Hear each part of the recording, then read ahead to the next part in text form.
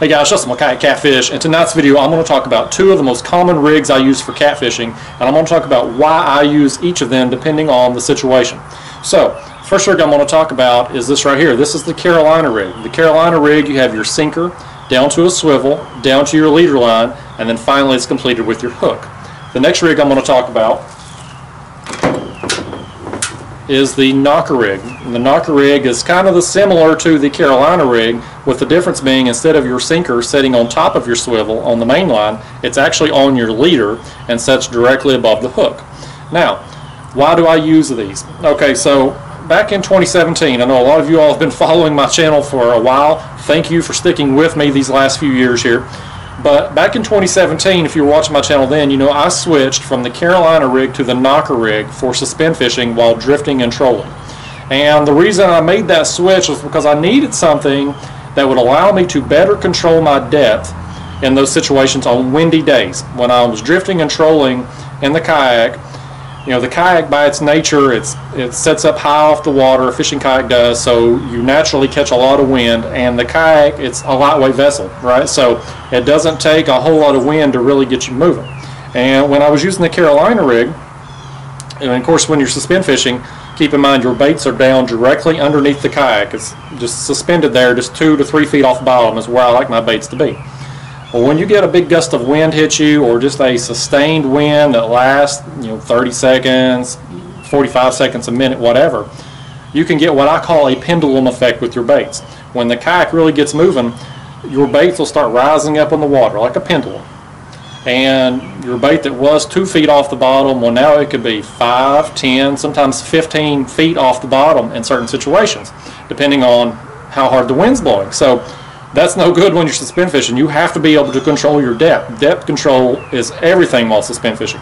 So I needed a rig that could help keep my baits down, and that's why I went to the knocker rig. With the knocker rig, this is a bottom fishing rig for saltwater, but the advantages for suspend fishing and a kayak, what I liked about it is, one, you're using a much heavier sinker, and two, it sits directly on top of the hook.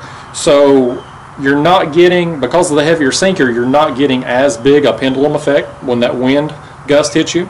And the other thing too is, because your sinker sits on top of the hook, your bait is immediately back down. Unlike with the Carolina rig, when your speed dies down from the wind and your sinker drops back down, you get a lag time with your bait falling down.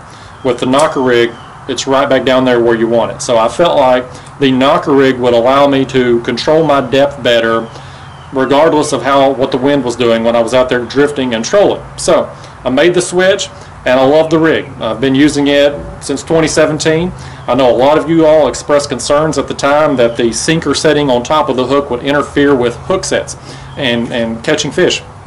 In my experience, using it the last couple of years, that really hasn't been the case. Now, common sense and logic would say, at some point in time, yes, a big sinker setting directly above your bait, you are going to miss a fish, or you're not going to get a good hookup because of it. Common sense and logic, like I said, will say that. But in my own experience, my hookup ratios are about the same with the knocker rig as what they were with the Carolina rig. So I have continued to use it because I felt like the benefits on dealing with the wind, and also another added benefit for the knocker rig is just when you get hung.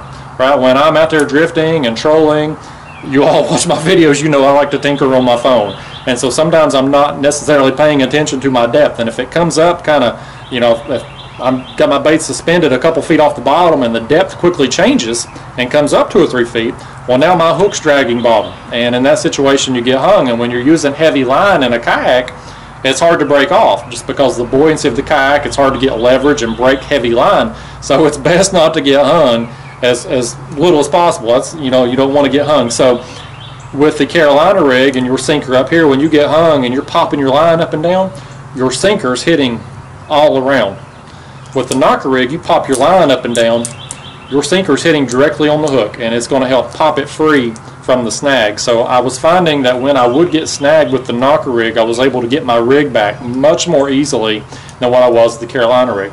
So because of the ability to break the snags free with the knocker rig, and like I said, controlling my depth better when on the windy days, I felt like the knocker rig, the advantages of it would offset those occasional fish I might lose just because of the big sinker above the hook. So that's why I've stuck with it the last couple years. for drifting and trolling. And that kind of gets me into why I'm filming this video, because I've had a lot of questions the last few months. People leave them down in the comment boxes of videos and sending me messages through email, Facebook, Instagram, etc. People wanting to know why I have switched back to the Carolina rig when suspend fishing. And the reason I switched back this year is because I've been doing this year-long experiment. If you've followed my website, I've posted articles about this, trying to overcome the inefficiencies of anchor fishing and a kayak. And also too, this year I wanted to, instead of drifting and trolling and covering huge sections of the water while I'm out there, I wanted to really key in and put my baits on one spot and sit there and wait and compare this year to previous years when I've covered a great deal of water to see, would I catch more or less fish? Would I catch more or less big fish, trophy size fish? Would I catch more or less flatheads, etc.? And so I talk about all that on my website, so I won't hash that out here. But because I'm anchored down suspend fishing, I haven't really needed the knocker rig, right? So the two big advantages of the knocker rig was dealing with the wind and snags. And when I'm anchor fishing while suspend fishing, I'm not dealing with those issues, right? Because I'm anchored, even if the wind's blowing, it can only blow the kayak so far before my anchor rope catches.